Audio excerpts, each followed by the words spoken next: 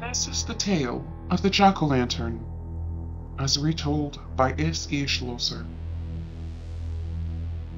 After a long day of unlucky hunting, I found myself stuck in the middle of the marshlands for the night, without a flashlight or a lantern to guide my stumbling steps.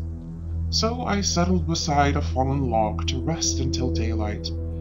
As I tossed and turned, I recalled the story my great-uncle told me about a ghost that haunted the marshlands. There was once a man named Jack, who was a nasty fellow. He beat his wife and kids and was an all-around bad chap. Jack got worse and worse as the years rolled by, but finally Jack's body got so wore out that he died.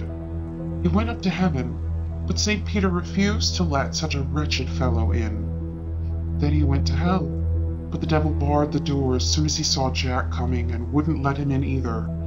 "Go away, and don't come back," the devil told Jack. "How am I supposed to get back in the dark?" Jack grumbled. "Give me a lantern." So the devil threw a chunk of molten fire out to Jack, who took it for his lantern and went back to Earth, where he wanders forever through the swamps and marshlands of the earth, a bitter spirit, whose only delight was in luring the unwary to his doom with his lamp. At this juncture in my musings, I happened to look out over the marshes and noticed a blinking light in the fog. "Is that you, jack-o'-lantern?"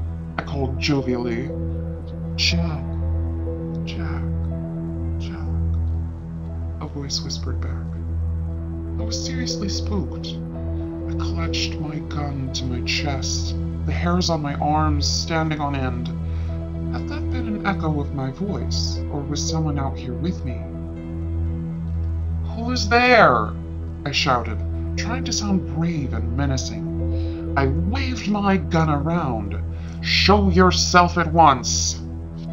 "Jack, Jack." The voice hissed from a completely different section of the swamp.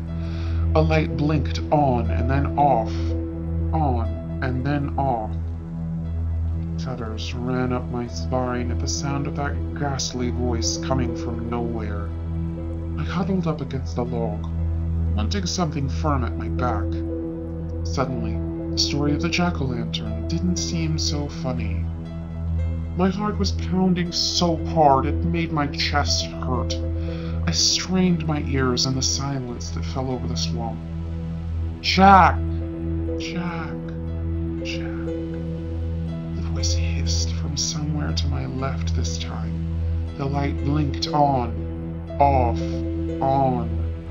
I counted 10 heartbeats this time before it went off. The voice sounded closer.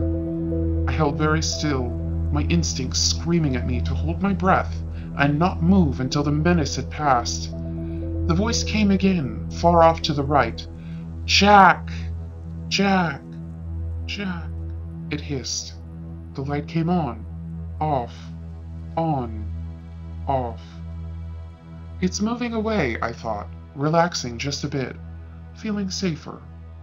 There was a long, long, long silence. Nothing stirred. Not the wind in the grass, not the frogs or turtles in the water, not the crickets or night insects. "Jack! Jack! Jack!" The voice hissed softly right into my ear, and I looked up into the glowing red eyes and twisted face of the jack-o'-lantern. I screamed and lashed out at it with my gun. I ran a few steps, tripped, and fell over, knocking my head on a sharp stone. For a moment I saw stars, and I felt blood pouring from my scalp. But the jack-o'-lantern was right behind me. I had to get away. I rolled and fell into a deep pool. I plunged underneath the water, flailing desperately against rope-like grasses that tried to keep me down. My head finally burst out of the water, and I gasped desperately for air, treading water as best I could with my trembling limbs and aching head. I heard the creature laugh in the midst. "Jack! Jack! Jack!" The voice hissed delightedly, and the light blinked on, off, on, right over my head. blinding my dazed eyes as horror flowed through me and froze my limbs so I could no longer swim. For a long moment, the grotesque face and red eyes of the jack-o'-lantern loomed out of the mist before my petrified gaze. My head started to swim with pain from my bleeding skull. The evil face above me, lit by its bright light, swirled around and around, growing dimmer as my eyes started to glaze. I was vaguely aware that I should keep swimming, keep trying to make my way to the edge of the pool, but the effort was too much for my suddenly heavy limbs. I barely noticed myself plunging down and down into the watery depths of the pool, too stunned by my injury to fight my way to the surface a second time. Then there was only darkness and silence, and a voice hissing in cold triumph. Jack. Jack.